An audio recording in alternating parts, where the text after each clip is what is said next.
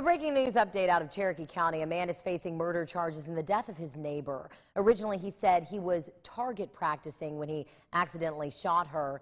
Now the sheriff says that doesn't add up. 7 News' Alessandra Young has the details. Through investigation and forensics, the Cherokee County Sheriff says what appeared to be an accidental shooting turned out to be more than that. A bond hearing was held here for a 30-year-old man whose charges have just been upgraded from involuntary manslaughter to murder and shooting inside a dwelling.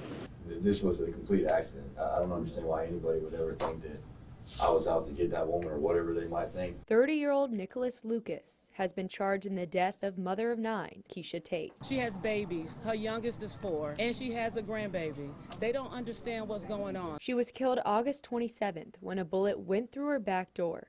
Investigators say Lucas lives behind Tate's home on Songbird Lane. Originally, investigators believed the shooting was accidental, that Tate was killed when a bullet ricocheted. Now, Sheriff Steve Mueller says those facts don't add up. We believe, based off of the forensic work that was done by our team, that we can clearly say that this was not an accident, that it was not a ricochet. Sheriff Mueller says the bullet retrieved during an autopsy didn't show the deformity it would if it had struck the tree first. It was very clear that for her to be struck, someone had to physically turn their body and/or their hand and gun and shoot in that direction.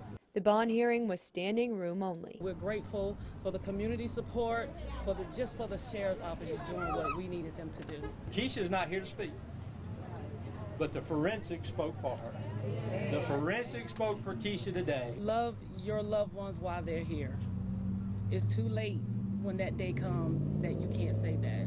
Family and friends say they will continue to fight for Keisha Tate and the loved ones she's left behind. So let's fight peacefully. Let's work together in the community with the sheriff department and get this man put away for the rest of his life. The judge has denied all bond for Lucas and said it'll be set by the next judge. Now, Lucas is also charged with shooting under the influence. In Cherokee County, Alessandra Young, 7 News. Sheriff Mueller says only one bullet was found inside the home, and that was the one that killed Tate. They found many bullets around the yard where Lucas was target practicing.